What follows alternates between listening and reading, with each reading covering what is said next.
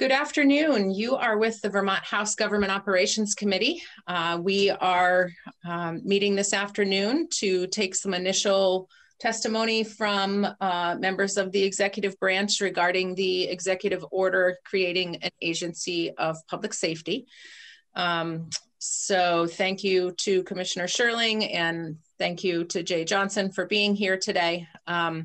Before we get started with the Commissioner, I did want to take a moment just to have a conversation with you, Jay, because in my first reading of this rather sizable change, I noted that this reorganization would create conflicts with existing statute.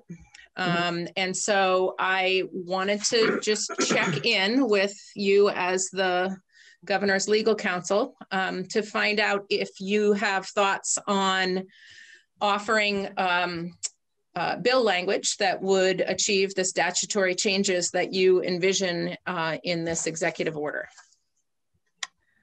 Thank you, Madam Chair. I have not prepared draft legislation, primarily because the executive order itself, the process contemplates restructuring that would conflict with statute.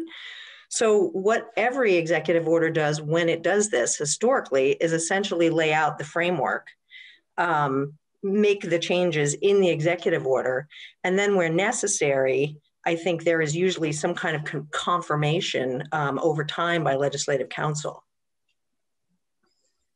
Confirmation. Conformation. So they conform it over time. Okay. And actually, for some of this is contemplated in and it's noted in certain places in the executive order. So, for example, changes to DMV, if you look in Title 23, some of that is already contemplated. And how the Department of Public Safety works with the wardens there's some of that already in statute. So, I mean, some of it is facilitated by that, but I think that the way that this has been done historically is that the EO speaks for itself. And any changes that need to be made are made by the legislature, or they proceed by sort of considering the executive order to be the codification. There are just different ways that I think Leg Council has chosen to do it in the past. Okay, I'm unaware of any process by which statutes can be changed this dramatically by without an act of the legislature being signed into law by the governor. Well, if you look at 3 VSA 2002, that's exactly what's contemplated. And then there's a process in there for that. Okay, thank you for that reference. John Gannon. Thank you, Madam Chair. I just want to follow up on that question. I was looking at the fourth whereas clause, one, two, three, four. Well, the one that discusses that the Criminal Justice Council will retain its independence. However, there's nothing in the executive order that actually implements that except for that statement, which is not authoritative. So, I mean, how does that happen? Actually, if you look at the section where in the executive order where the transfer of the Criminal Justice Council is made, that's done a couple of ways. One is a notwithstanding provision that says that notwithstanding anything in the executive order, the Criminal Justice Council remains responsible for its functions. If you look at that provision of the executive order, I don't know if you need me to help you find that. I don't have that up right now. No, I can find it. Okay. Thank you. So I have another question regarding the second whereas clause in your executive order. And this was a bit of a head scratcher to me because the second whereas clause states that unless disapproved by both houses of the General Assembly, our legislative council has reminded us clearly, and in reviewing previous executive orders issued by this administration, that disapproval needs to happen by resolution of one chamber, so the House or the Senate. So I just wanted to double check to make sure before we embark on spending time on the substance, that we all understand the process that goes into approval or disapproval of an executive order. So in 2017, we issued 3 restructuring executive orders. One was ADS, which went through. One was an Agency of Economic Development that was shot down. And then Department of Liquor and Lottery was also shot down, but then later codified in statute the following year. So there are different ways that the legislature has handled this. We noted at the time in those executive orders that it was all pursuant to 2002, which refers to a one-house veto. Since that time, we've become aware of and that was obviously in the first 15 days of the first biennium that the governor was governor. And honestly, that I was counsel. So since that time, we've become aware and more sort of knowledgeable about the provisions regarding this process in the Vermont Constitution, as well as US Supreme Court case law. And that is why we felt that it was necessary to point out to the legislature that our belief that you will need a 2-house disapproval in order to act to invalidate the governor's executive order. And I don't think it's appropriate actually to get into a legal debate on this topic. I don't know if you're aware, but we have been sued on this matter. So as you know, different lawyers reasonable lawyers can disagree. The law is what it says on its face, that it's one house. There is obviously a constitutional provision, the enactments clause in chapter 2, section 6 of chapter 2, and also US case law, INS v. Chadha, which makes clear that a one-house veto is unconstitutional. That said, we've also been sued where the plaintiff is claiming that the entire legislative process, the entire provision for this action is unconstitutional. So since it's in the courts, we're thinking that the most appropriate venue for this to be resolved is in the courts. Okay, so could you, we don't need to get into, as you say, a debate on this at this moment. I know that I only heard confirmation that you were able to join us this afternoon less than 2 hours ago. And so I wouldn't be at all surprised if you didn't have a full briefing available for us. But can you point us to the case law that you're talking about, or the? Well, so the case law is a law, or is a case called INS v. Chadha. It's a U.S. Supreme Court case. I also just sent to your administrative assistant an opinion from 2017 where Mike O'Grady actually briefs Representative Oliver Olson on the two sides of the issue. So there has been a little bit of chatter that I have not necessarily been privy to with respect to that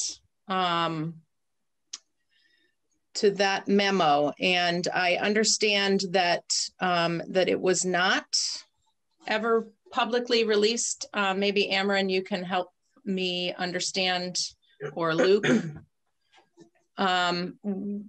What was the status of that memo, and why is it now no longer on our committee page? If you can just remind me, thank you. Sure, the status of that memo. Good afternoon, everyone. Luke Marland, Director of Legislative Counsel. The status of that memo was written for a client, a former representative, by one of the attorneys in my office. And as you know, attorney-client privilege attaches to our legal opinions and our legal work product. Michael, I've been in touch with him. He's out on leave right now, but he does not remember if that was ever released publicly. Apparently, Governor's Counsel has obtained a copy of it, but we don't know, and Michael doesn't remember if it was ever released publicly or discussed in committee. And the client's privilege stays with attorney work product with the memo, even if it is available through other means. So we don't know if it's still privileged. We don't know if Oliver Olson ever waived that privilege. If he did not, it should not be released publicly. If he did, it is fine to post it. So that was the issue I raised with other committees when they were sent the same memo and it was posted. It was a memo done quickly for a client in which, as Jay Johnson says, Michael laid out the arguments on either side, the constitutional arguments. Thank you. Any other questions from committee members on the topic here?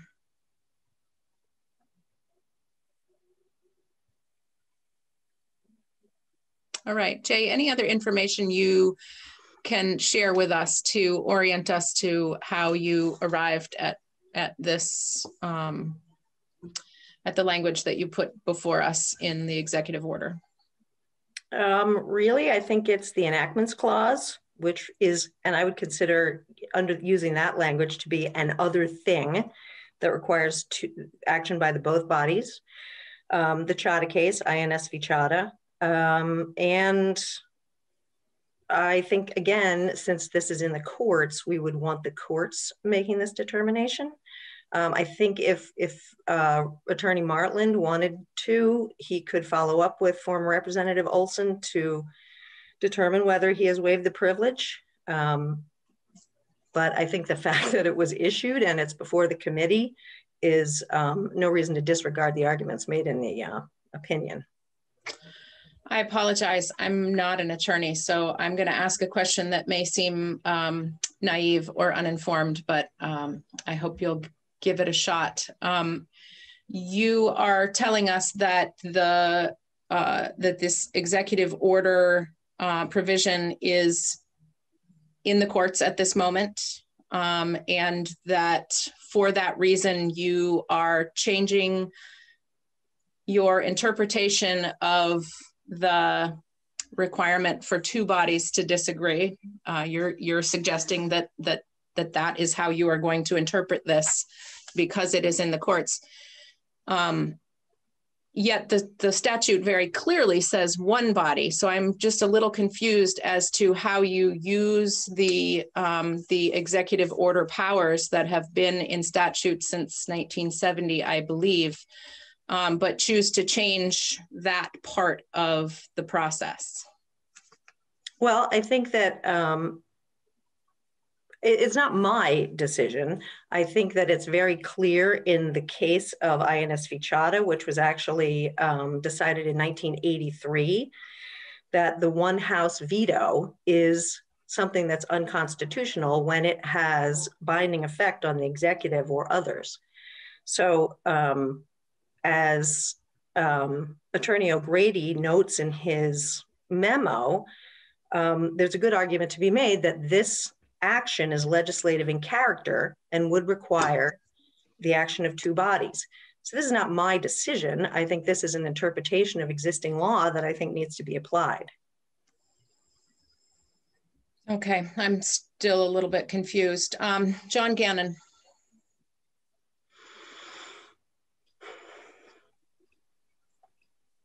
So, Jay, are you familiar with any Vermont Supreme Court cases that have addressed executive orders?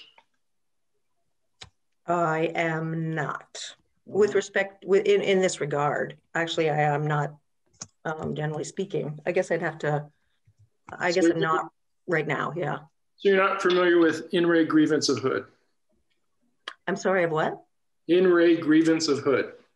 I am not familiar with that. Okay, that did discuss executive orders and the ability of one house to reject one. Okay, can you give me the year and the citation on that? 156 VT 412. I'm sorry, one more time? 156 VT 412. Okay. And would you be willing to share with me and the committee what the court holds in that case?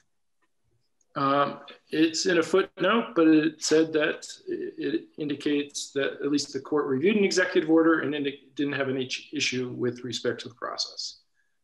It noted the process that one house could reject an executive order. That's in the footnote? Yep. Okay. All right. Well, thank you. I guess footnotes generally aren't binding as precedent, but I'm happy to take a look at it. I have Mike Merwicki next. All right, lower hand, unmute. So, Madam Chair. And I just might note for the, you know, again, this is in litigation now. All of this is public. So to the extent any of this can be used by the complainant, it will be used. So I'm happy to continue the conversation, but I would just note that, again, we would prefer this to be resolved in the courts. I'm sorry to cut you off, Representative. So thank you. Given all that, Madam Chair, I wonder if our committee time could be better used not hearing from Commissioner Sherling or any of this right now, but we put it to a vote of the House to up or down on this proposal.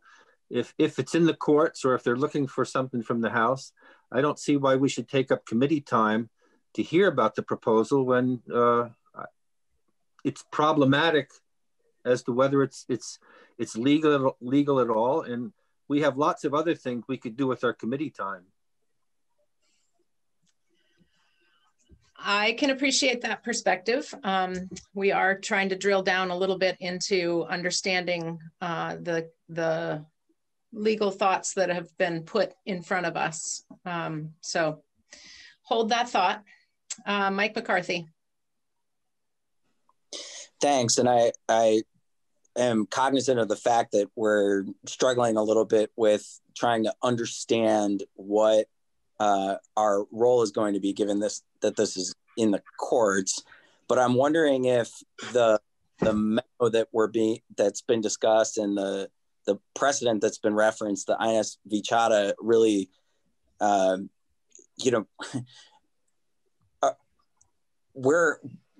if that's getting into the very specific about what we're allowed to do. And I'm wondering it as one body versus two, but I'm wondering if Jan could talk a little bit about the difference between when the executive does something that's already been authorized and one body of the versus we're being asked in this executive order to either affirm or deny a change that isn't already set out in statute. It's not the ability to change what's in the executive order isn't already something that we've legislated.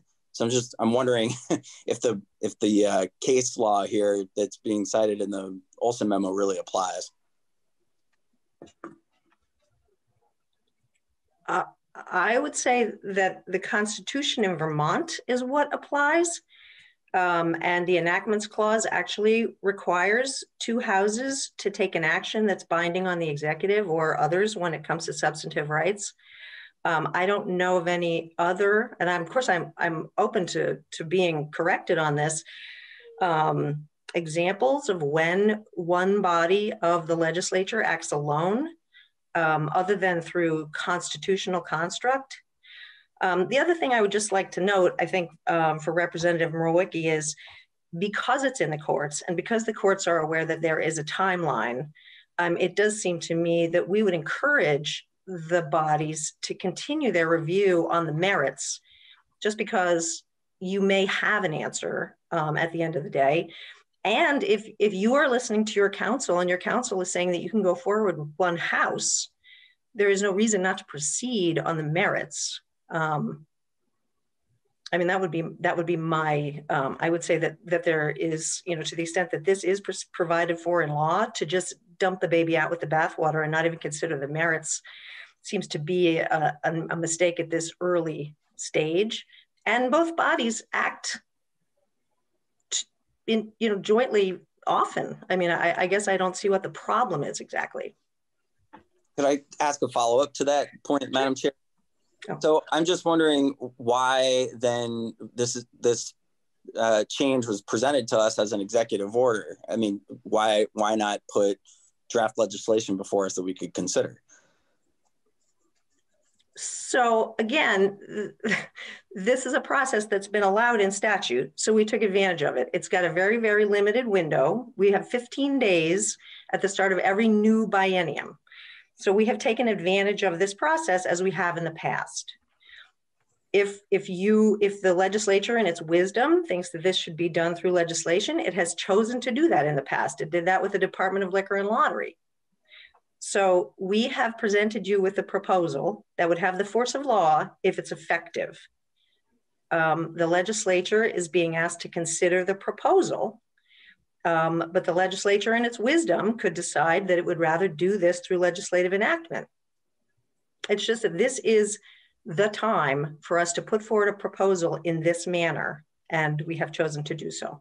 The other thing is, I think the rationale for doing it now was that this isn't a new concept. I mean, this is something that has been floated with, I think, both bodies. It's been discussed in various committees. I think we have seen some support in the Senate. So I think we were optimistic that this would at least be heard, because it's not a surprise. It's not a new concept that's being floated with the legislature. All right, I've got John Gannon next. Thank you. So given your citing of the Grady memo, I mean, it acknowledges that this whole process, including the executive order itself, could be found unconstitutional. So I'm baffled that you're pursuing an executive order given your statements. I actually think, and I think I heard Attorney Martland say this in the last committee hearing that I participated in, there is this concept of severability where the courts can actually decide that even if a provision of a statute is unconstitutional, the rest of it could stand. And I believe that in this case, because there is a constitutional process for accomplishing the same end, there is no vacuum. I believe that you could actually proceed with reviewing the executive order and take action by both houses. And there is no gap in the law there. Well, what if the court disagrees?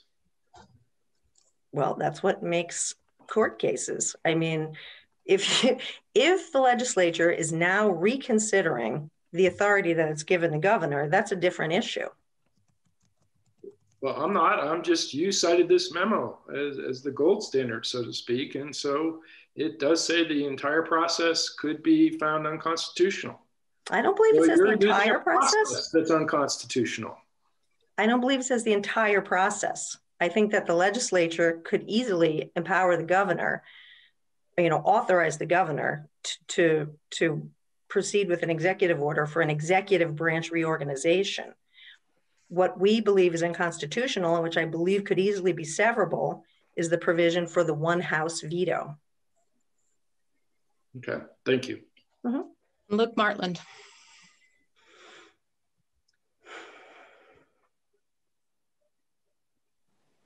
I'm sorry, I withdraw my comment. I'll wait. It was about the whole issue of whether this memo is in the public realm or not. I'll wait. Okay, thank you. I appreciate you staying tuned. Mike McCarthy, are you good?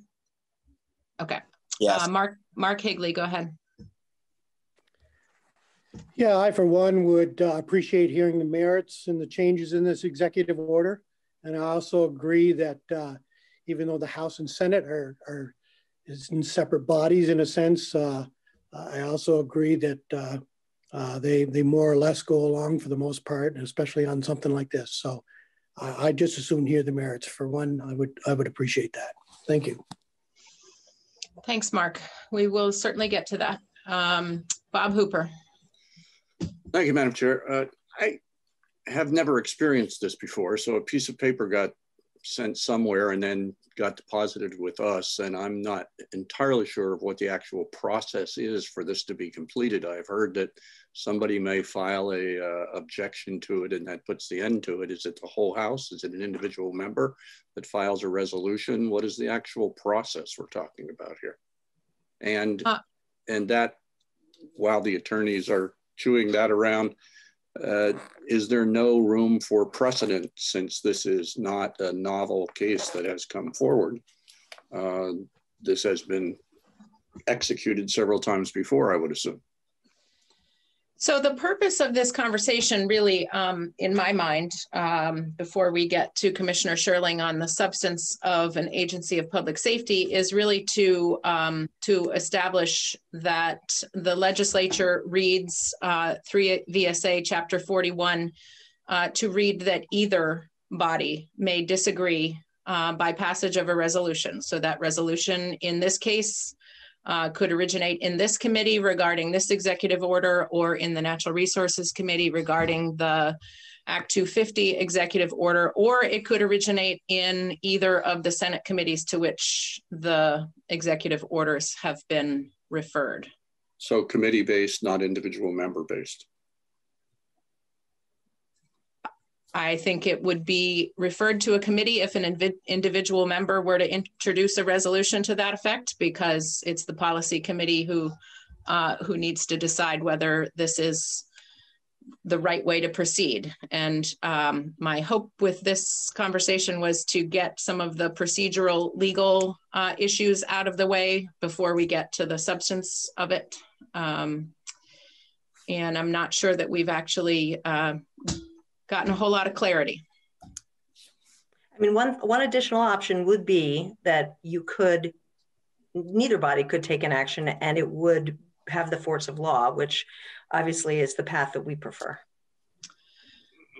I can appreciate that. I think you can probably also appreciate the great deal of statutory changes that would need to be drafted and subsequently passed in order to make sure that the structure of government in practice doesn't violate what is in statute right now. And so I can assure you that we will come back to that question if and when we decide to pursue this executive order and this restructuring. Sure, I can appreciate that. Thank you.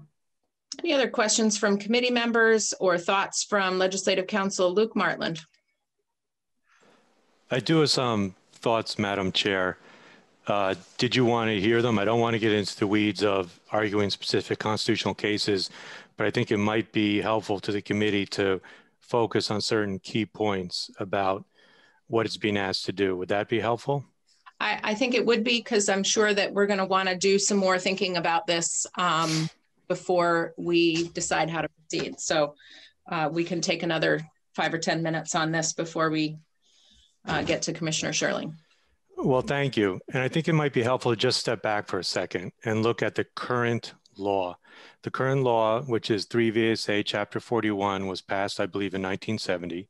So it's been on the book for decades and used for the decades. And if you read that chapter, I think it appears to be an effort to allow the governor to expedite reorganizations, but also allow the General Assembly to have a voice. And as I mentioned, this has been applied for 50 years, including multiple times by the current administration. So the current law is very clear. It's black and white in Vermont statutes annotated, and it only requires a one-body disapproval resolution. Now, I think you can make valid constitutional arguments on either side. It's an unusual law and it's an unusual structure. So we're not claiming that there's no question as to its constitutionality. To the contrary, we think valid arguments could be made, but valid arguments could be made on both sides. And I won't go into those today, but these are based on exactly the same cases that Jay Johnson is referencing in other case law and also the constitutional provisions. So the takeaway is you have a valid law on the books that's been applied for 50 years, that's very clear on its face, but if it was litigated, and now for the first time, the constitutionality may be litigated, you could make valid arguments on either side. So where does that leave the committee? First of all, Governor's Council is attempting to rewrite the statute. She wants to change the word either, as in either body could pass a disapproval resolution, to both. So she wants to rewrite the existing law. That's not the governor's role, nor is it my role, nor is it the committee's role. That only can be done through amending the existing law. Now, the impact of this suggested change obviously makes the General Assembly's job more difficult. And now I'm talking as your attorney, so I'm a little more opinionated, but they're asking you to jump over a higher bar. Instead of a one-house disapproval resolution, now they claim, contrary to the statute, it has to be a two-body disapproval resolution. And obviously that may be more difficult or may take more time. Now, if the governor is concerned about the constitutionality of the statute, they could pursue the bill option, which has already been suggested. They could introduce a bill. They could have someone on the committee who supports the idea, submit a bill, and it will go through the normal process. Or they could stop while the case is litigated. So now we have a case before the court. We don't know if it will be proceed or not. It could be dismissed. We don't know if the court will address the constitutional issues. But at least for the first time, we have a claim before a court which is raising these constitutional issues. So one other option is you withdraw the EO or stop this process in its tracks and wait for the court to decide these issues. But until a court decides that the statute is unconstitutional, it's valid, it's on the books, and it can be used. And in essence, the governor is saying, let's use this statute to achieve this reorganization. We're not going to do it through a bill, we're going to do it through the EO, but we also want to rewrite the statute to make the General Assembly have to jump higher and jump over a higher bar to do a two-house resolution disapproving. And I don't think that's a very valid argument. There's a couple of other points I'll make, and then I'll be glad to answer questions. We are very prepared to talk about INS versus Chattel, all the other cases, the constitutional issues. We love this stuff. We like talking about it. But I don't know if it's really before the committee at this point. If the committee wants to go into that, I would welcome the opportunity. And I'd welcome the opportunity to hear Jay Johnson's thoughts, fully fleshed out, and anyone else and any other witness, and we could then respond as appropriate. But it seems to me that's not necessarily before the committee right now. There was a question about whether you should make statute consistent with this EO if it proceeds. And our answer is yes, most definitely. You don't want statute to be inconsistent with the EO. So even if the EO goes into effect, we think you need to make statute comply with it. And the best option is to do it at roughly the same time, which would be to have a bill that makes all the statutes consistent with the EO that would pass hopefully at roughly the same time that the EO becomes law. So we think that's very important because you don't want a disagreement between the terms of the EO and what's in the actual statute as codified law. The final point I'd make is about the memo. We're not running away from anything in the memo. The memo merely states that arguments can be made on both sides. I'm fully able and willing to drill down on all those arguments as much as this committee wants, but we respect your confidentiality very much and we take it very seriously. That's why I raised the issue of whether that memo is appropriately in the public domain. That's the issue. We're not trying to cover up anything. It's just we respect your confidentiality and we take it very seriously. I'd be glad to answer any questions if there are any. Thank you, Luke. Committee members, do you have any questions for Legislative Council? Mike Merwicki.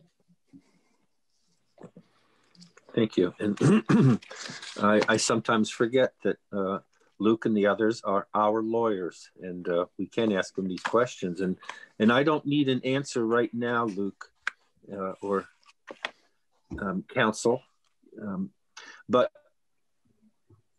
your opinion on how we should proceed, if we should proceed, if we should put a pin in this and wait until things unfold, or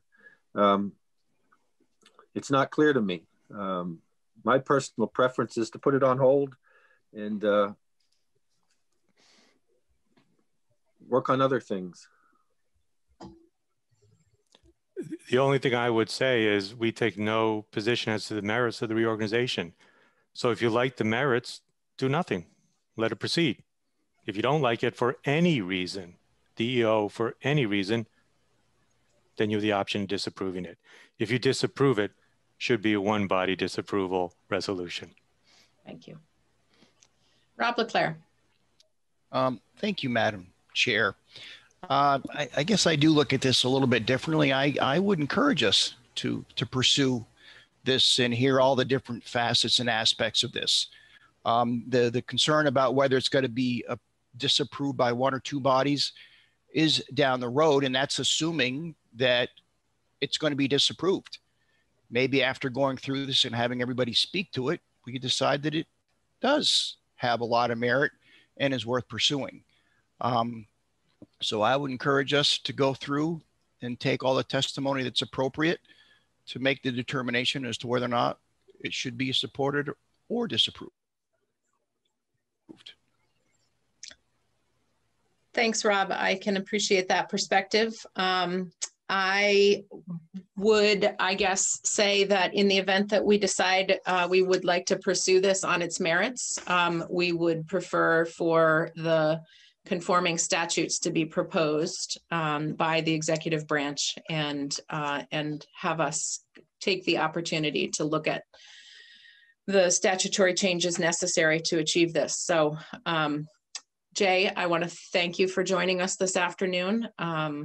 This has been an interesting conversation. It's always fun to have more than one lawyer in the room because you can get more than 4 opinions sometimes. That's right. You're the first person I've ever heard say it's always fun to have more than one lawyer in the room.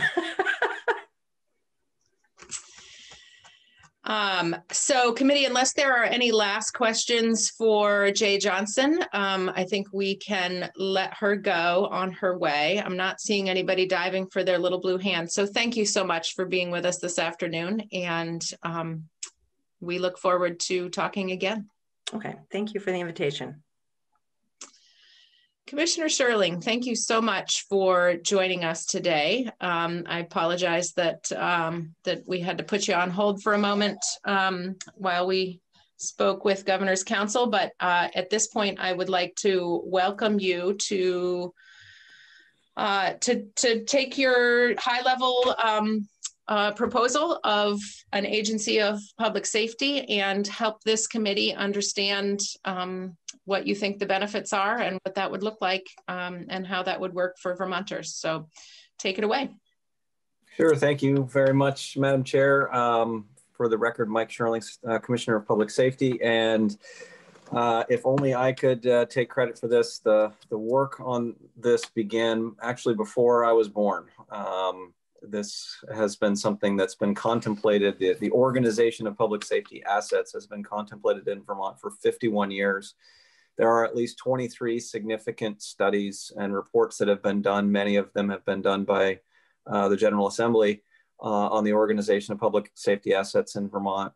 They generally take 2 forms, the organization of municipal assets, which typically ends in various recommendations around regionalized safety services, and those that address the organization of state assets, which typically end or almost universally end with recommendations that are similar to what's been outlined in this particular executive order.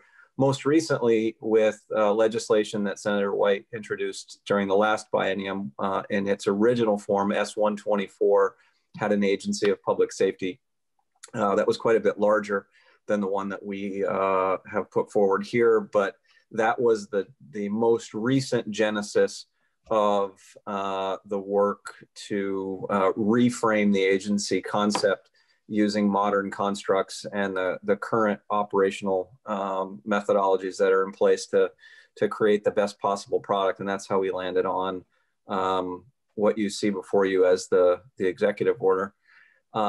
This is a piece of a larger modernization construct that we began talking with you about in December of 2019 and then into the beginning of the session in January of 2020. There's a slide deck that I sent, which is an updated version of a slide deck that I presented last year on this topic. And there's additional information in some of the historic versions of that slide deck and other documents available at our modernization site for anyone listening and any committee member that wants a little bit more of the background from last year. So at a high level, this is a piece of a variety of modernization strategies that are outlined in the slide deck that I sent you this morning. We could spend 4 or 5 hours going through those things, but in the interest of ensuring that we're on point and using your time most effectively, I'll go through a couple things that I was asked to do, including differentiating between the existing structure and what would change under this executive order, and then some of the high-level components of why this is an improvement over the current operating state. So to begin with, a quick primer for, I know there's a couple of new committee members, and if you were walking the actual hallways of the State House, you'd hear people referring to secretaries and commissioners and often inverting those terms. And while it really doesn't matter all that much, the difference between an agency and a department in state government and the difference between a secretary and a commissioner is supposed to be clear cut, but it's a little bit more nuanced than that. An agency typically has multiple departments in it, which are led by commissioners. Secretary leads an agency. But that's not always the case. For example, the Agency of Education has a secretary, but no departments, therefore no commissioners. And there are both departments and agencies that exist in the 12-person governor's cabinet. So the Agency of Education, for example, which has no departments, the Agency of Human Services has multiple departments and multiple commissioners within it. The Agency of Commerce, where I came from before this, has 3 commissioners within it. The Department of Labor is a cabinet level organization that has obviously no sub-departments, but divisions. The Department of Public Safety is much the same, and I could keep going through that list. So the construct of state government has both agencies and departments, and while oftentimes folks think that there's a hierarchy to them, there isn't always a hierarchy to them. So what this would do, however, is to create, well, let me go through the department first. The Department of Public Safety exists as a cabinet level organization. It has 4 divisions and then a variety of other organizational units within it. The largest division is the division of the Vermont State Police, led by a director who also has the title of colonel. The Division of Fire Safety, the Division of Emergency Management, and then a division which is the administrative division, which is our budgeting and finance and technical folks in that arena. And then in addition to that, we've got a division that is the Vermont Forensic Laboratory, led by a director. We have the Vermont Crime Information Center, Radio Technology Services Group, the Marijuana Registry, and a host of other smaller components, some of which are embedded within divisions and others that exist in parallel to those divisions. That's the existing structure of the department. Of note, there are other components that are related to the operations of public safety with small p, small s, that exist outside of the Department of Public Safety. And there are a variety of ways that those things have been defined over time, but most commonly, the types of things that are contemplated in either historic legislation or in historic studies and reports are the Vermont Police Academy and the Vermont Criminal Justice Training Council, the 911, E911 operations, the 911 board, and the 4 other law enforcement agencies in state government that exist in parallel to the Department of Public Safety and are embedded in other departments or agencies. There have been other historic constructs that have contemplated doing things like moving other regulatory entities into a super agency of the department, an agency of public safety. Certain drafts have had things, including moving the Department of Corrections into an agency of public safety. So there have been differing definitions of that public safety umbrella, but the one we're working with is essentially sworn law enforcement and anything to do with emergency operations exclusive of emergency medical services, which for good reason exist within the health department because they are operating under physicians' licenses. So they're much more closely aligned as an extension of health operations than of the types of things that we're talking about that exist within the Department of Public Safety and Vermont's public safety traditional infrastructure. So that's the backdrop and the existing landscape and a little bit of the history. I could walk through our various strategic priorities, but without going into the weeds of each one of those, they exist in a number of different lanes of the same highway, if you will. Modernizing the way we deliver services, enhancing services to Vermonters, ensuring that we're providing enhanced service to other public safety operations statewide, that is police, fire, and rescue organizations throughout the state, whether that's with training, integrated training, fair and impartial operations, communications and communications infrastructure, et cetera. Simplifying the way we deliver things is a core tenet. The more complexity, the more expense there is, and arguably the less effective we are in many instances. And developing an overall construct for the way that we look at the delivery of safety services has been a core tenet for many years, and something that we've accelerated in the last year. And one of the reasons why the Agency of Public Safety appears to make good operational sense right now. We've spent years continuing to add fragmentation to the way services are delivered, not just in public safety, but across a whole host of things that government delivers. And oftentimes it makes sense to take a step back and determine when and how to consolidate and streamline some of those things to decrease that fragmentation and complexity in order to deliver better service. And that's one of the underlying principles behind why the agency construct is a piece of our overall modernization strategy. On slide 8, it gives you an overview of the 4 components of our modernization initiatives, from the internal components of how we're budgeting, planning for capital expenses, aligning internal effort. The second bucket, if you will, is the modernization and organization of state public safety assets. That's where the agency model comes into play.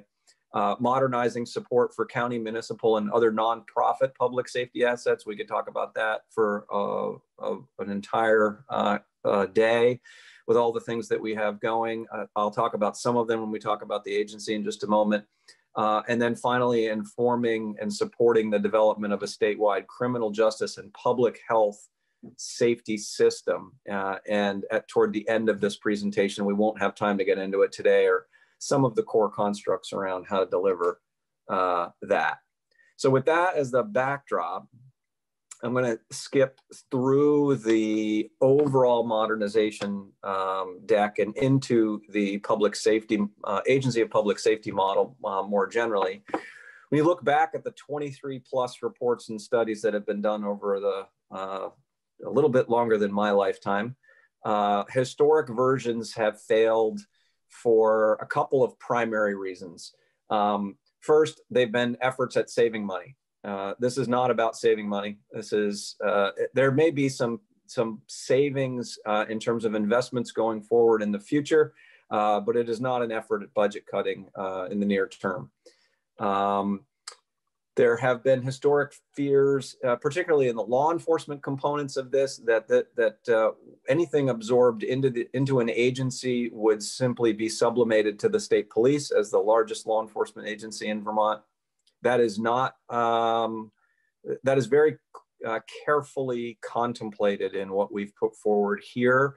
And the structure is such that we insulate against that happening in a couple of different ways, which I'll describe in a moment. And finally, the complexity. Some of the models put forth have suggested as many as 8 or more departments existing within this super agency, something that would get close, not quite the size of the Agency of Human Services, but pretty close to the size of the Agency of Human Services. This is not that. This is a far more streamlined version of the agency model, I think, than any of the ones that have been put forth historically. It should be noted from the outset that this approach, the agency construct, is currently endorsed by the chiefs, the sheriffs, the Vermont League of Cities and Towns, the prior Criminal Justice Training Council. The new council has just begun meeting, so they have not gotten to this level of depth in their conversations yet. And not only this particular construct, but those organizations and many others have endorsed this concept for 30 or 40 years, going all the way back to 1974. So this is not a new idea, and not something that comes as a surprise either to legislators who have been through this many times, but also to the operational folks who execute public safety strategy statewide. So how does the agency, we'll pivot now to how the agency differs from the department in terms of its what's contemplated as a construct, and then what would actually move under this particular executive order, and then what would happen subsequent to that. As put forward, we would create 2 departments and a division inside the Agency of Public Safety. So one of the things we wanted to do is not cascade the size of state bureaucracy to create more complexity and more costs. So we very intentionally streamlined the size of the organization to be efficient and not overly costly. And in doing that, we created 2 departments, a Department of Fire Safety and Emergency Management and a Department of Law Enforcement, alongside a Division of Support Services. And I'll walk you through what goes inside each one of those things, beginning with the Department of Fire Safety and Emergency Management. Both fire safety and emergency management are both within the Department of Public Safety now. They would exist under a commissioner. Within that department would be the Division of Emergency Management, the fire safety operations as they exist now, which include Fire Safety and Building Code Inspection Division, the Fire Investigation Unit, Fire Prevention and Safety, our Technical Response Unit, which is the Hazmat and Urban Search and Rescue and Swiftwater teams. And there's the opportunity to make some movement in there depending on a variety of assessments that are done once that department were to begin operations, but no substantive alterations are envisioned early on. So that one's relatively straightforward. No new components of the agency would exist under that particular department. The second department would be the Department of Law Enforcement, which would also have a commissioner. Right now, the Vermont State Police obviously are inside the Department of Public Safety. What's contemplated here is we would move, the first and only move directly contemplated is to move the motor vehicle enforcement staff. They would retain their statutory charge. They would retain their director in parallel to the director of the Vermont State Police. And they would exist within the new Department of Law Enforcement. One of the advantages there is adding another executive to this is beyond needed with the amount of work that's going on, both legislatively directed work and work that the executive has got going in terms of modernization of the operations of law enforcement assets, particularly in state law enforcement. The amount of work is pushing the boundaries pretty well beyond what our existing staff could do. So adding just the addition of one more executive is something that we would certainly welcome. But that's not the main reason for doing this organization. This component would begin to streamline a variety of different things. As we talk in the larger modernization construct about sharing assets, whether that's radio communications infrastructure, technology, the information technology systems, the facilities themselves, vehicles, specialized vehicles. It is, I know it's not going to surprise anyone that state government is good at doing each of those things multiple times over. we have multiple radio systems. We have multiple buildings for public safety operations. We have multiple specialized vehicles that have different words painted on them, from Vermont State Police to Vermont Fish and Wildlife to motor vehicle enforcement.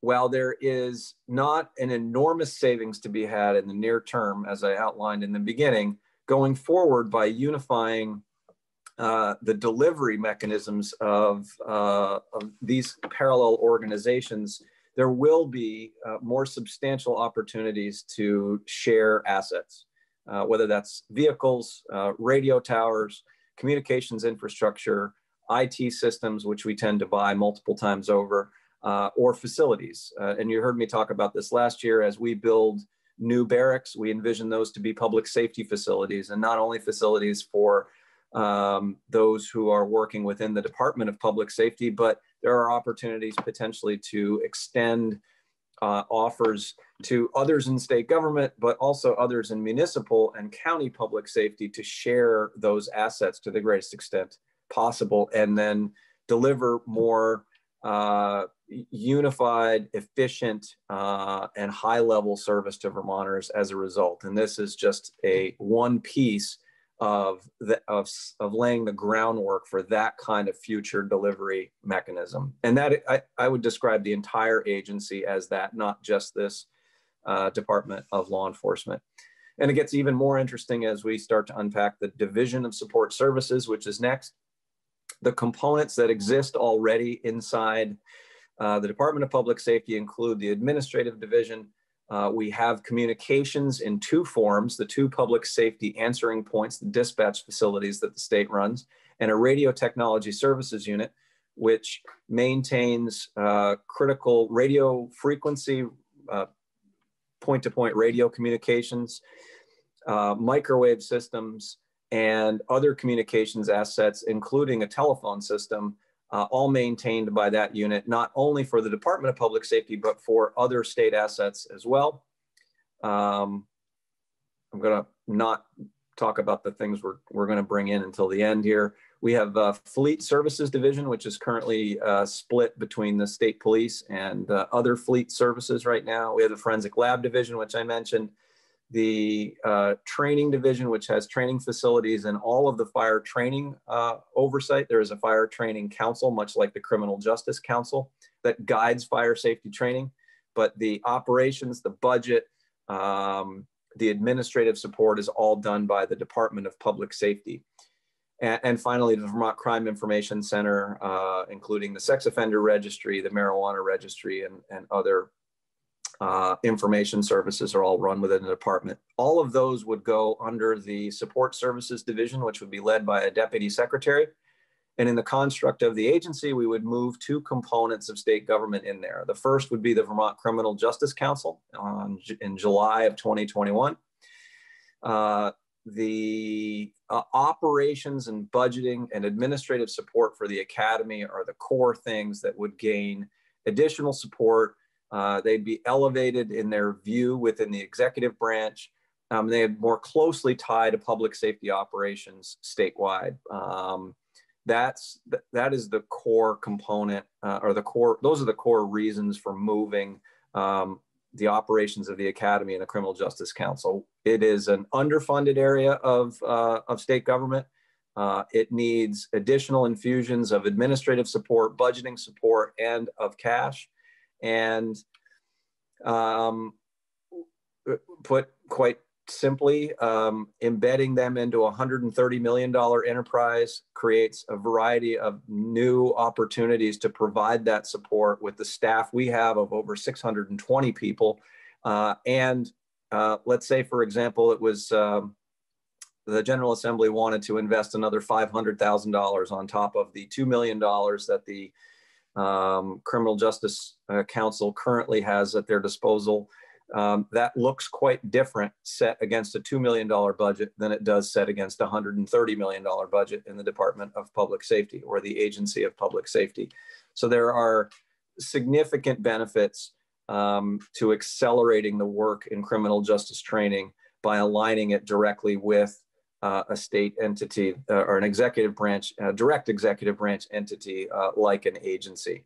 What we do propose in this construct is the independence of the criminal justice, originally the Criminal Justice Training Council when we talked about this last January, but certainly the same extends now, the new Criminal Justice Council. The independence of that council and their statutory charge would remain for a couple of different reasons. One, the representative nature of that is important in the same way that the representative nature of the Fire Service Training Council is important. But also because, you know, put quite frankly, if you get the wrong person in my job or the wrong person in the secretary's job, they could do significant damage to the delivery of that system without the checks and balances of a representative training council, because that council is not delivering service only to state assets. It's delivering service across the entire spectrum of law enforcement in throughout the state. So having that representative component is, we believe, remains critically important as you contemplate the agency. And then finally, moving the E911 operations into a communications division alongside the two PSAPs, the public safety answering points that we run, and the radio communications technology unit. This is something that the legislature actually directed now 2 years ago. They directed the Secretary of Administration to determine not if, but where the E911 operations should go in the executive branch. And this is an extension of that work. Again, we envisioned and we have proposed that the 911 board, because 911 operations, again, touch all facets of public safety and all public safety operations statewide, not just state operations, that the board retain its current role, but that moving 911 into the agency of public safety would allow a couple of key things to occur. One, again, the budgeting and administrative support alongside the talented team that they have. But equally important and actually, I think, pretty exciting, attaching the 911 operations more closely to the operations of the two PSAPs and the radio technology unit would allow us to really move forward with a unified vision for the future of emergency communications statewide, rather than having separate entities along parallel paths, whether that's unifying investments or strategy, or again, equipment, engineering prowess, technical capabilities. You know, cross-pollinating those things has great advantage to Vermonters, with one of the most important pieces of our overall delivery system, which is the ability to pick up a telephone or a device and be able to access emergency services as swiftly and efficiently as possible. I'm going to pause for a second. I'm happy to now, I can walk you through the timeline, or we can go into more depth on sort of what this is and what it isn't, at your discretion. Well, let's open it up for a moment for questions from committee members about any of the shifts that the commissioner has talked about so far. Rob LeClaire.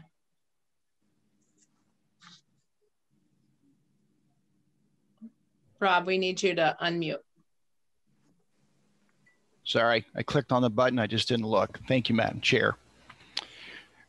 Good afternoon, Mr. Sherling. How are you, my friend? I'm well, sir. How are you? Good, good. I have several questions around this. I guess the first being, I've heard that we're looking to make some significant changes structurally.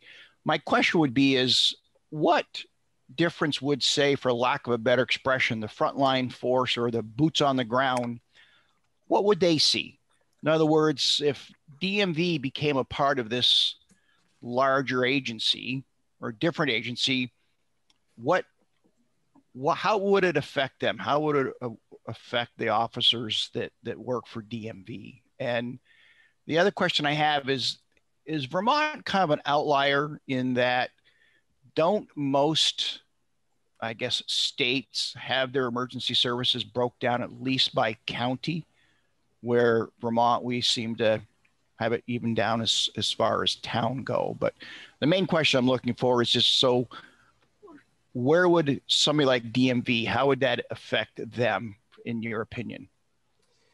So immediately, there wouldn't be significant changes that that they would note. I would hope that what they would see was is additional attention and additional focus on their needs and their ongoing operations as they attach to an organization that is whose primary mission aligns directly with their primary mission versus being directly attached to an organization whose ancillary mission aligns with their primary mission, which is enforcement and safety.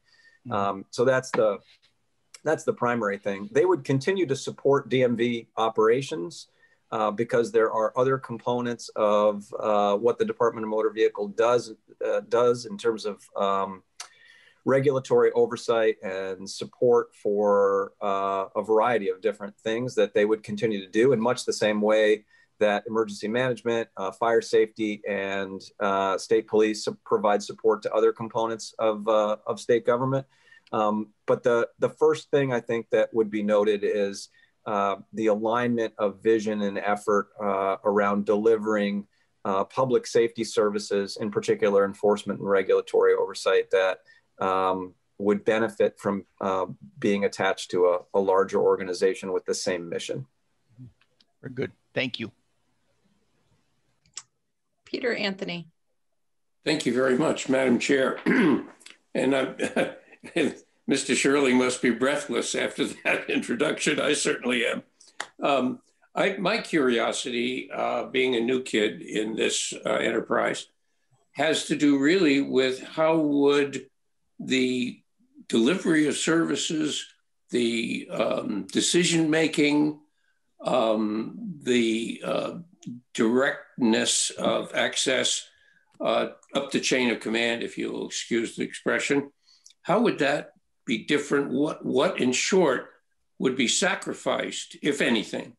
And in the conversion, as you've described, the current day, and obviously we have on the paper the creation of the two divisions and, if you like, combination of some of the fragmented parts, as you've described it.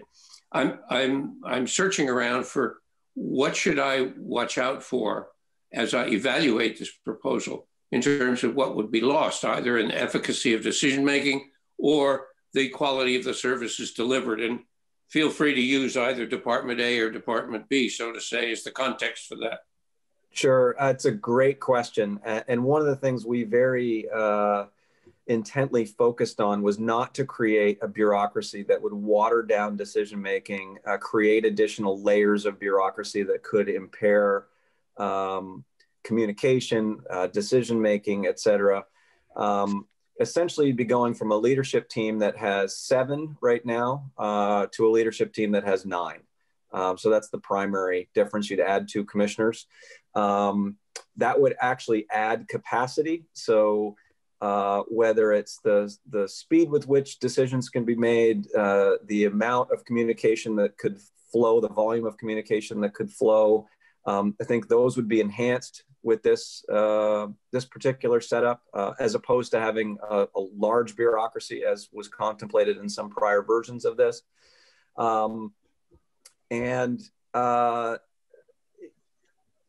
I feel like there's a second piece to your question, and I'm not able to put my finger on it. So is there a piece that I'm missing? Just the sort of architecture in terms of whether it is efficient in almost the physics sense.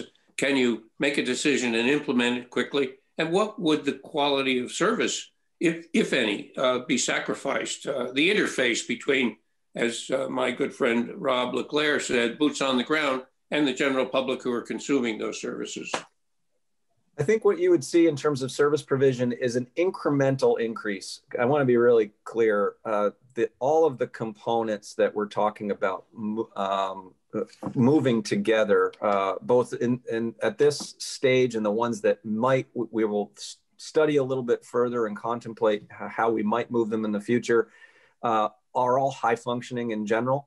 But there's some incremental additional service that you would get. So for example, and this is a micro example, between emergency management, fire safety, and the department and the state police, the search and rescue teams operate out of the Department of Public Safety primarily. Adding the 911 folks, potentially adding in the future Fish and Wildlife to the Agency of Public Safety. That's something that's contemplated in the executive order to be looked at in the future. Those kinds of additions would add expertise and tie together more closely teams that operate separately that could deliver better service to Vermonters. And that one's probably not the best example because Fish and Wildlife is contemplated to be in the future. In terms of motor vehicle highway safety, having the expertise of the commercial vehicle enforcement teams tied closely together with the operations of the state police could potentially create some efficiencies, could create some additional the ability to brainstorm on strategy more closely. And folks will say, well, why can't you just do that now? Why can't you just take two pieces of state government, have them sit down in a room and work on those things? You can.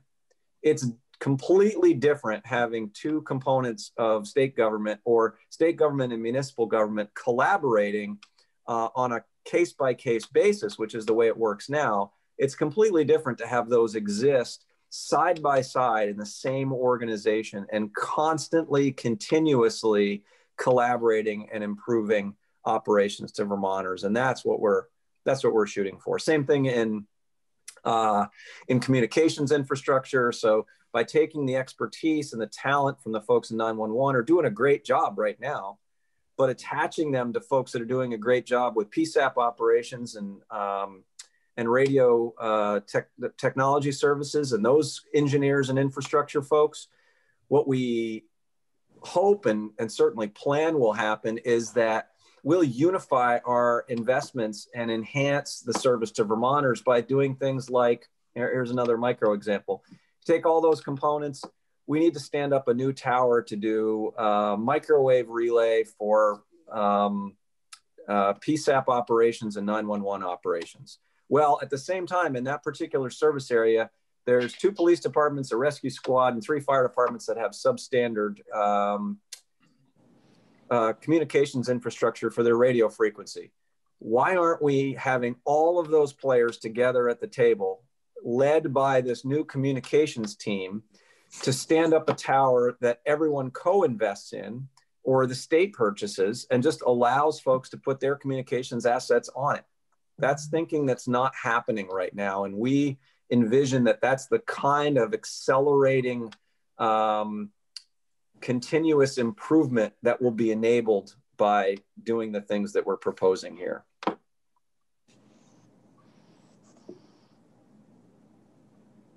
Hal Colston. Thank you, Madam Chair. And thank you, Commissioner Shirley, for the overview. And as I understand what's being proposed, the goal is to modernize the enterprise, possible reforms, cost effectiveness, efficiencies. And there are a lot of moving parts to this effort. So my question is, what will this cost? What are the hard costs? What are the soft costs? And when I say soft costs, you know, training, cultural shift, whatever it takes to bring together one agency from multiple pieces. So what will it cost approximately? Obviously, you don't have a... Well, the short answer is about $400,000 in salaries is the cost. The rest of it is, there are potential, you know, again, incremental savings and really what I would describe as cost flattening in the future. So whether that's, you know, buying a piece of radio test equipment that can be used in 911 operations and radio technology services and buying it once instead of buying it twice, those are the kinds of incremental things that we certainly think will happen. Buying highway safety gear that right now is bought, you know, once in the DMV operation and once in the state police operation. There are instances where we think we're going to be able to buy one of those things instead of two, or two instead of four, or two instead of six. And then in the future, as we get into the discussions around whether the warden service were to join the agency or not, we have specialized a host of different kinds of specialized vehicles, dozens of snowmobiles, ATVs, and specialized vehicles that are bought multiple times over. And we paint, like I said in the intro, we paint Fish and Wildlife on them. We paint Vermont State Police on them. Why don't they just say State of Vermont boats? They should just say State of Vermont on them, and we share those assets across all of the safety services. I believe to include municipalities. Instead of buying a boat for XYZ fire department, we should have a fleet of boats. They're trained to use those assets and they're shared instead of maintaining, storing, and purchasing an exponential number of assets than the ones we actually need at any given time. Thank you. And if I could just follow up, what challenges do you envision for this process of creating an agency of public safety? Well, the first one we're engaged in right now, sir. So convincing the legislature that this isn't some nefarious thing that's going to break state government. I don't believe it is. I would not be part and parcel of something that I thought was going to in any way be detrimental to the delivery of safety services, something I have dedicated my entire life to. Then the next thing is we have to be very careful as we bring in the components into the agency that the primary asset, I keep using the word assets, and usually I'm talking about physical things, but the most important asset we've got are the people. We have people that deliver exceptional service. There isn't anything broken about the way that the Vermont Police Academy operates, 911 operates, or DMV operates, the three components that we're talking about moving into the agency. The advantage is it's a mathematical advantage by taking a positive number and adding it to another positive number and multiplying that talent out. That's where we think that the huge advantage is. It's not about trying to fix something that isn't working well. It's about elevating the level of service. And that's the most important thing to communicate and to make sure that that transition happens and that folks do not feel like they're sublimated to what is currently the larger organization, the Department of Public Safety. They're coming in as equals, as part of the public safety, small p, small s family. That's the biggest challenge, is to make sure that is executed well. So we not only continue to deliver great service to Vermonters, but that we elevate that service as a result of this work. Thank you. John Gannon. Thank you, and thank you for testifying today, Commissioner Sherling. A question, going back to Rob's example about boots on the ground with DMV. Now, any law enforcement officer has some discretion about what laws they enforce, correct? They do. So if public safety was to take over DMV, their determination of what discretion to apply would become public safety's responsibility and not the Department of Motor Vehicles. Would that be correct? I suppose if we were to, sort of hyperanalyze, that could be accurate. But important to note that much of DMV's focus is based on national standards. It's based on data-driven approaches to where to focus in much the same way that the state police are. One of the arguments I heard early on last year was that if you took the other entities that are law enforcement facing and you put them inside the Department of Public Safety or the Agency of Public Safety, the risk is that they become 911 responders. I can assure you that that will not happen unless there's, obviously a significant emergency, in which case that already occurs. But the reason I can say that with confidence is even prior to my arrival at the Department of Public Safety, you don't see that happen with the state police. We're not taking the technology investigation unit or the executive protection unit or the drug unit. And those are just three examples of a variety of folks that have specialized focus. we're not pivoting them to take 911 calls, or we're not taking them out of their assignments to go do some other XYZ flash in the pan priority. So ultimately, everyone rose in the same direction relative to the state's priorities, but there are diffuse priorities and there are diffuse needs relative to law enforcement and any other component of the current Department of Public Safety. And I think no credit to me, but the way that the organization is set up enables the requisite level of focus, regardless of what your assignment is. Well, I appreciate that you wouldn't have everybody respond to 911 calls. That is your personal decision.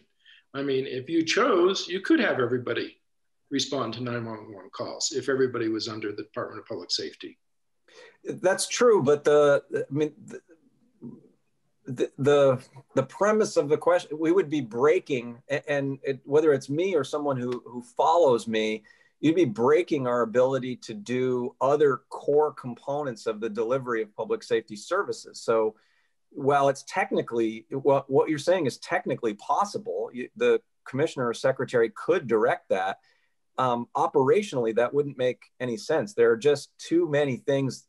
The scope of service in the existing department and in the proposed agency still has to have a requisite focus on all the key areas of operation, or we will not be achieving public safety in Vermont. So following up on that, what interface are you going to have with the Department of Motor Vehicles with respect to their priorities with respect to enforcement? Because all of a sudden you're taking away their enforcement abilities, but there's still another department not under your authority yet. How would you coordinate with them? So it's the sworn components only that would be coming to the Agency of Public Safety. And, we put most simply, we coordinate across the cabinet on a day-to-day basis on everything you can imagine. Most vividly over the last 10 months, let me back up a little ways. That has been the case, or had been the case, for 3 years prior to COVID coming to our shores in early March of last year. And what we've seen since then is all of that communication, all of the collaboration that happens among the various departments and agencies was taken out for a serious test drive with COVID. And as a result, that is one piece of why the state's experience with the most substantial emergency in human history in the last 100 years has been so successful. We would simply be replicating that on a micro basis relative to DMV operations. Okay, so I have a second question, which deals with the Vermont Criminal Justice Council. They, correct me if I'm wrong, but right now they have an independent budget from you, from public safety, correct? Correct. Now, once this merger occurs, they no longer will have a separate budget. It'll be subsumed within the public safety budget. Yes, they would have a division budget, would still exist separately with separate codes, but yes, it would be part of the larger construct. But you would have overall responsibility for that budget. Yes. And so given that, if you were unhappy with, say, the way the council was handling unprofessional conduct cases, you could start starving the council for funds. Only to the extent the General Assembly concurred with that, because the budget is passed by the General Assembly as proposed by the executive branch with particular line items authorized. And we only have the ability to move small components of that once the budget has been galvanized. Where you could hire an executive director that was totally opposed to the council's mission to investigate unprofessional conduct, couldn't you? Except that the council would be weighing in on that appointment, and ultimately that would go to the governor. So there's a political overlay to key appointments as well. But you would have a lot more say in that appointment. I would have probably more than I have now as a single council member, yes. So I just have to say I'm very concerned about what I think happens under this executive order. and that is that what was an independent counsel becomes not independent, and it becomes right under law enforcement's authority once again, which is something we tried to eliminate in S-124. I would disagree, sir, and that's because the commissioner or secretary of public safety has some responsibility to law enforcement, but my responsibilities are far more diverse than that. I'm not a police chief. The police chief is Colonel Birmingham, and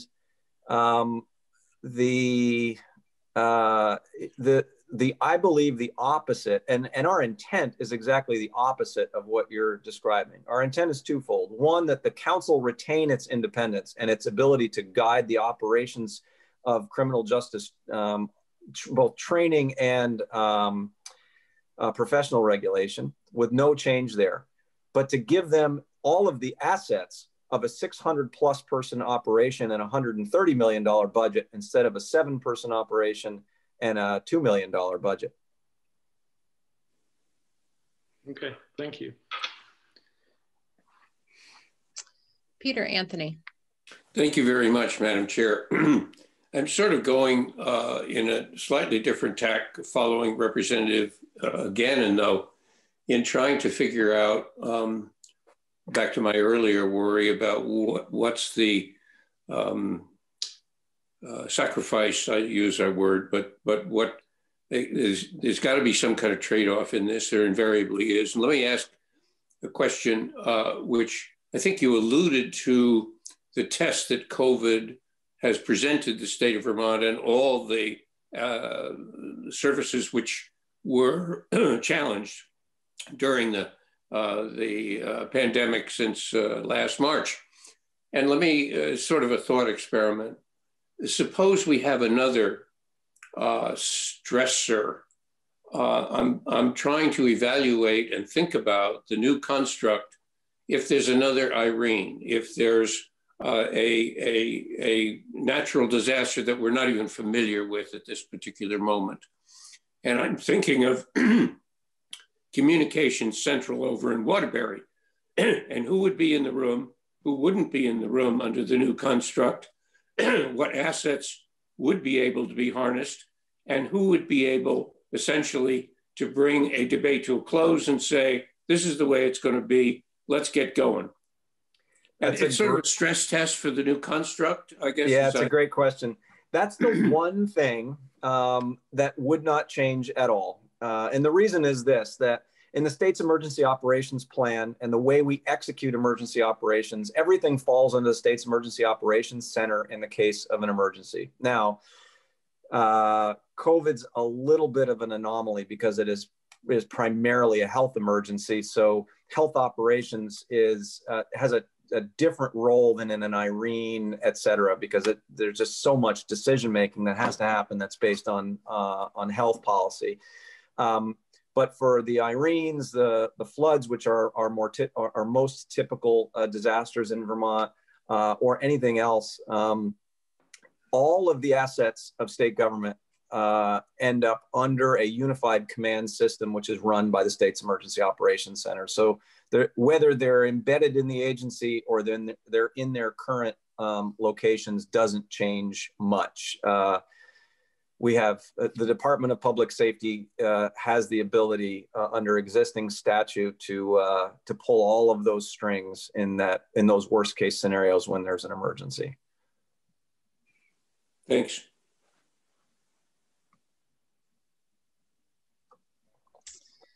All right. So thank you, Commissioner. I have one other question for you, and then maybe we can spend a moment just jogging through any final thoughts you have. Coming back to the Criminal Justice Council, of course, the legislation that was passed out of this committee last year made some significant changes to the council, really with our intention and focus on beefing up the ability of the council to be a professional regulation organization. I appreciated Rep. Gannon's concerns about the council budget and resources being allocated to the council being more more directly related to whether that's given approval by the fifth floor. But I want to come back just a little bit to the substance of what the council is doing as a professional regulation entity. We are very concerned that they maintain their independence. And you mentioned the strength of them as a representative body with members of the public and you know, a broader diversity of inputs. What can you tell me about how the council would maintain its independence if, for instance, as you said in your presentation, the wrong person at some point in the future has your job? I have concerns about that, and I'd like to understand how you see putting some guardrails around that. That's a great question. The part of the early legal gyrations this afternoon tangentially touched on this. What the executive order does is it creates the agency and it moves the support, the budgeting, as I keep saying, the budgeting and the administrative support for the operations of the police academy to public safety. It very expressly states that the council retains its statutory charge and responsibilities. So whatever statutory charges you give to that council exist in parallel to those given to now the Commissioner of Public Safety. What the order says is the responsibilities of the Commissioner will fall to the Secretary, because there will just be a name change initially. And then any other alterations that you choose to make statutorily, we'd certainly be interested to work on some additional things. But because of that, the Secretary of Public Safety would not have the ability to impede or interfere with the council's statutory charge. And relative to the oversight components and professional regulation, I believe that separation is important and would welcome a back-end conversation. And obviously, my first request is, let's create the organization that is the agency and move the components that have been contemplated. And then let's also work to make sure there aren't other enhancements. I'm confident that that the way the statutes are currently framed, that there won't be problems, because the council's given a particular charge and the secretary is given a particular charge and they don't touch. So that's good. But I would also welcome an exploration and a conversation about any potential enhancements to that going forward. Okay, so I understand that that conceptually what you're saying about the council maintaining its independence.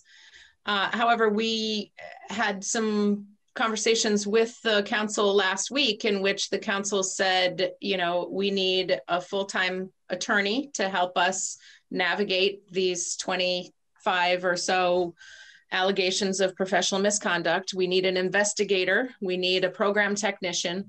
And at the same time, over the past many months, I have heard many commissioners and secretaries talk about there being a hiring freeze.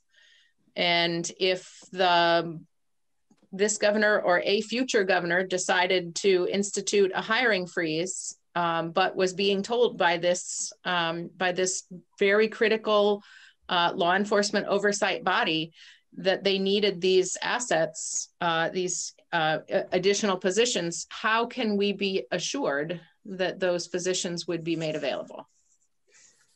Well, I can't speak to the assurance that positions would be made available, but I can speak to, having come from commerce, we had a number of both sort of cross-section of governance and advisory boards, and I would put the Criminal Justice Council in more of the governance board role. They have specific statutory authority to do certain things. They are not advisory.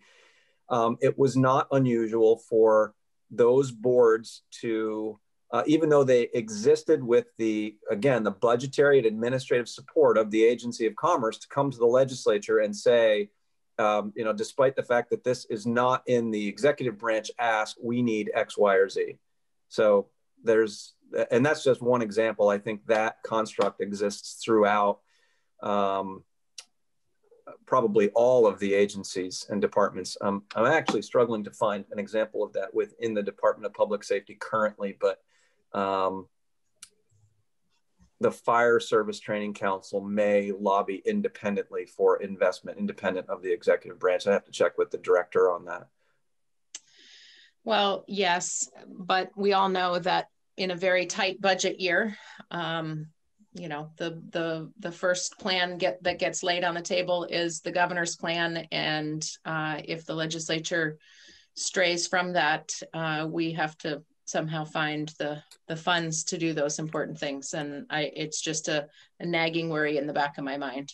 Agreed. At this point in time, the goal is the opposite of the fear that you have, which is we need to invest more. We need to give more resources to, in particular, the operations of the Academy and the Criminal Justice Council, because there is so much accelerating work to be done. And we see, I in particular see their move to the agency as accelerating that investment, not the opposite. Now, same fear, you know, you elect a different governor in whatever number of years and the priority changes. But the same challenges exist as that. I think as Director Sheets will tell you, from my conversations with him, I think he will be relaying something along the lines of the challenges of being that $2 million budget up against our $130 million budget, which is up against AHS's $2.5 billion budget. You're just lost in the morass. So there are more advantages in terms of investment and moving forward than disadvantages. I'll stop there. Adopting a Dr. Levine term, I will stop there. Thank you, Commissioner. John Gannon has a question. Well, first a comment. Having worked for a federal independent agency, there is a vast difference between an independent agency and how it deals with administrative changes than an agency that's not. You know, you can't pump a lot of political appointees into an independent agency. There's a lot of ways to ensure that such an agency does stay independent from the administration, who may have very political views on things. So I am very concerned about the Vermont Criminal Justice Council. And I also am concerned about the perceptions that people are going to have. When we, through S124, really tried to increase the independence of the council, and many people could see this as a step backwards, that all of a sudden the council is now under the police's control yet again. How do you undo that perception? They're not under the control of the police, sir. They are in that's exactly why the Department of Law Enforcement and the Division of Support Services exist in different areas of the agency. And it's exactly why, as I drafted it, I made a deputy secretary, which is above a commissioner, in charge of that Division of Support Services. But again, is the public going to understand those fine distinctions? If we collectively describe exactly that, I think the answer is yes. If we politicize this and decide to spin it in a particular way, then the answer may be no.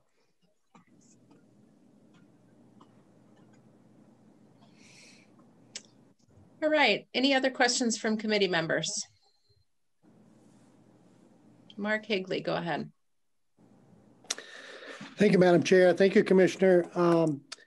In your discussion around the sharing of equipment in particular, whether it be snowmobiles, boats, and so on, I think it brought to mind to me, in a sense, the rivalry between even town fire departments where when there is an actual fire, mutual aid comes together and everybody's on board. I'm just wondering, is it a similar thing with the ranking file, the boots on the ground, so to speak, whether it's DMV, whether it's Fish and Wildlife folks, that they take so much pride in their symbol on the side of that snowmobile that says Fish and Game? Have you reached out to any of the, like I say, the rank and file folks as to what their feelings are for this overall approach? The not relative to the equipment sharing component, because it is concept now that we're slowly starting to move towards some version of reality. I should be even more clear. It doesn't even have to have a sticker on it. It could have a decal that says Rutland County Sheriff that they slap on there when they're using it. That's fine. It's about sharing the asset. That is the important piece. You know, at any one time in Vermont, how many rescue snowmobiles do we have in use? The answer is not that many, but how many do we have out there? More than we need. The answer to how many we need is not 2, but it's not 200. And it's trying to figure out those things. It's how many radio towers, how many 100-foot towers in one county do you need? The engineers can tell us, but the point is we should build one in the correct spot rather than 2 because in 2 different spots because folks want to have theirs in their own backyard. Again, I can understand that, but you know, I also know that, like I'd mentioned in fire departments, pretty much each department has such pride in their equipment, their own abilities. I know they always come together, but I'm just wondering how it would be if there was a whole Northeast Kingdom regional fire department. No, that's a great point. That's not what I'm suggesting here, although other reports have said that. This is about how we're organizing the state assets and how we may share those assets more widely. Please don't take my descriptions as advocating for anyone to regionalize their services.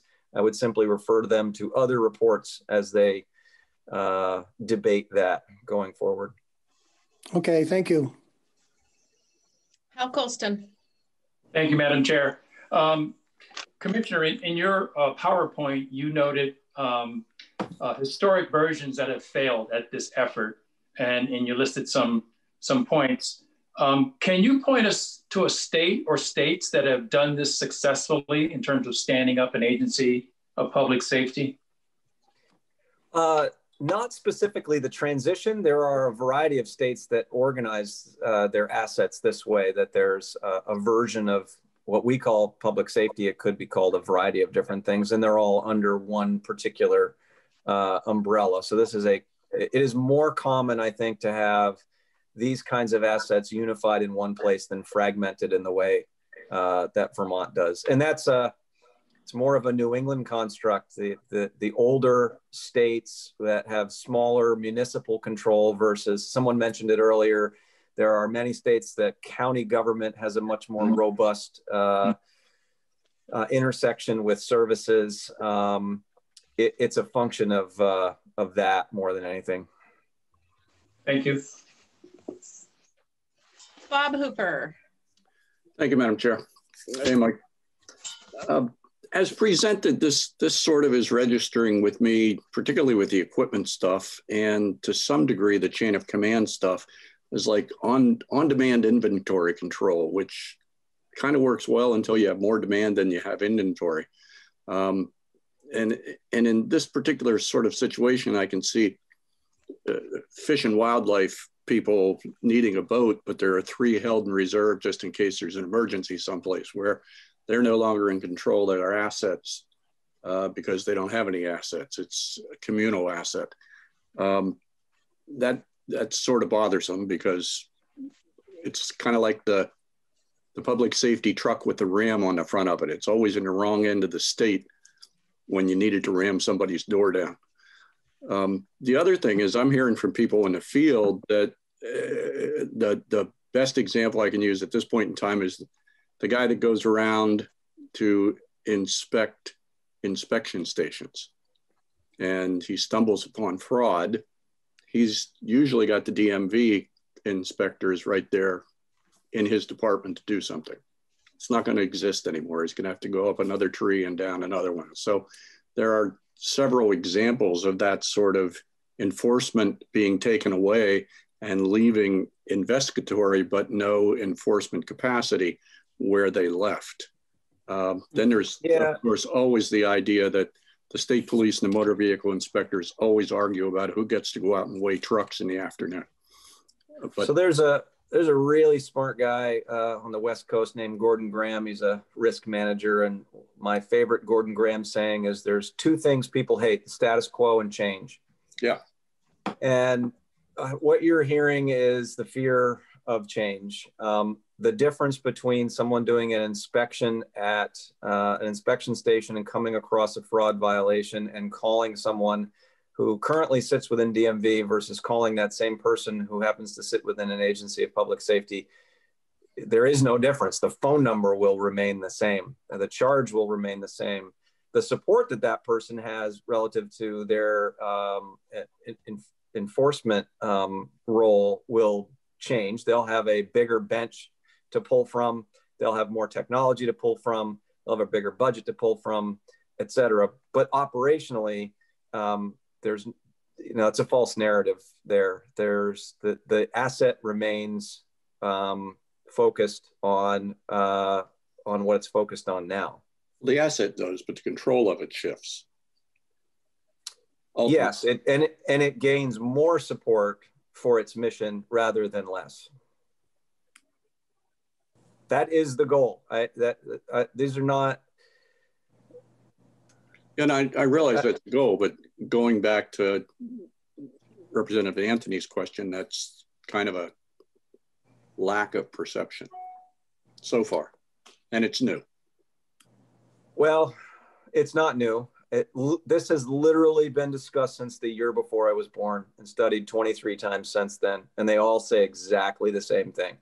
So it's new this month in executive order form, but these concepts have been vetted and revetted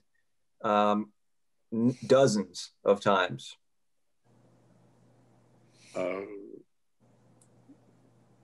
Unsuccessfully, I suppose, is probably but that remains to be seen. New people, new decisions. Thanks.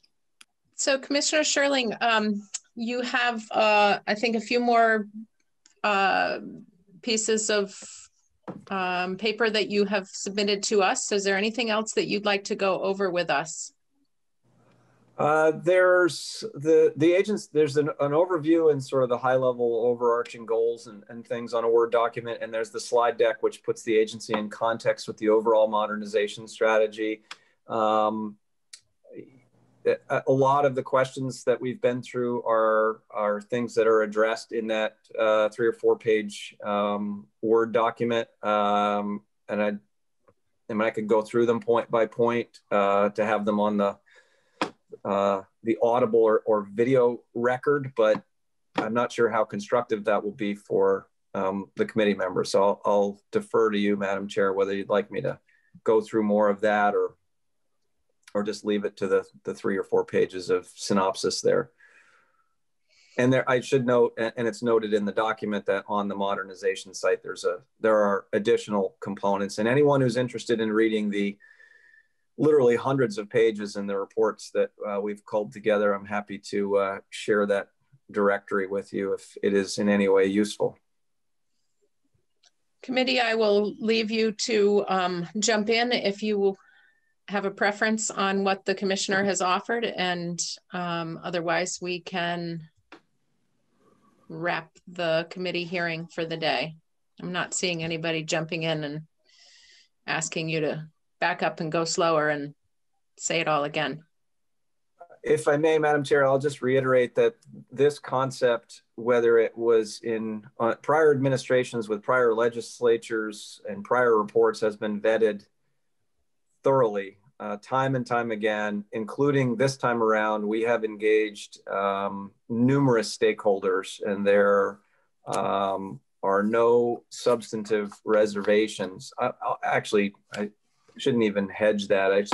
There have been no reservations voiced around moving this finally forward after 50 years of contemplating it. Thank you. So I appreciate the conversation. It's been a long afternoon, and I feel like we have peppered you with questions, but rest assured we will do this again. I look forward to it. Thank you for the thoughtful questions. I do understand some of the skepticism, and I understand those who are fearful of change. I can only say to those who are listening who may be fearful of that change that this will, if it moves forward, it will improve public safety operations and service delivery to Vermonters, and not in any way impair our employees' ability to deliver that service. Last call for questions from committee members. All right. Thank you, Commissioner. I hope that you have a good rest of your afternoon, and we will see you again in committee soon. Thank you very much. Have a good day. So that is a wrap for today, committee. We are back on tomorrow morning at 9 a.m. So I will see you all just a few minutes before 9, and Mike Merwicki has his hand up. Thank you, Madam Chair. I haven't looked at the whole schedule for this week, so I may be jumping the gun, but I'm just hoping we can set aside some time to discuss where we started the committee hearing today. I find it puzzling that the administration came forward with at best, a puzzling opening move of trying to dissuade the legislature from exercising their own due diligence and really putting a gate up before us. We even took a look at their proposal. So there's more there to unwrap, and I hope we get a chance as a committee to look at that. We most certainly will. And I suspect there will be other opinions that that come before us before we're done discussing whether to move forward with this on its merits and how to deal with the misinterpretation of statute that's contained in these executive orders. Peter Anthony. Thank you very much. I just want to draw my colleagues' attention to the last whereas before the now therefore. It goes to the heart of my puzzlement, and it's a separation of powers problem, as I'm famous, I guess, for saying. But it says something like, and if I understand it, the executive order, and I'm reading it, provides a framework for the agency to be created, which the executive and legislative branches can work together to establish agreeable policy, blah, blah, blah.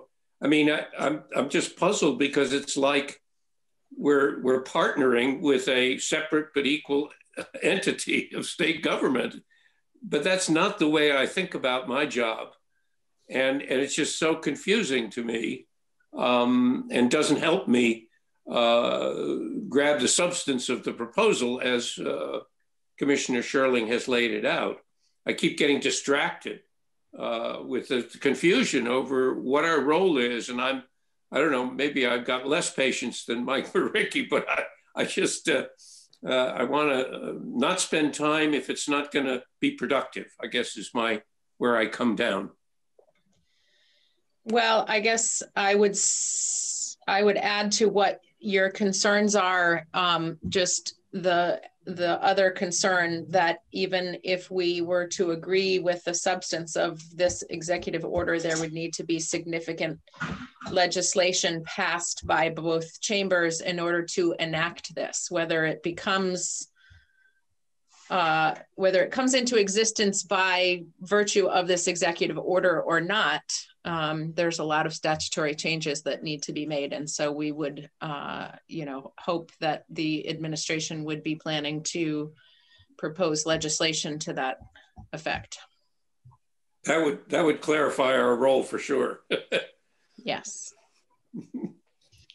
The devil's in the details, which is why we go over our legislation so very carefully as we are contemplating it. Any other questions, comments, or committee discussion on this before we wrap for the day?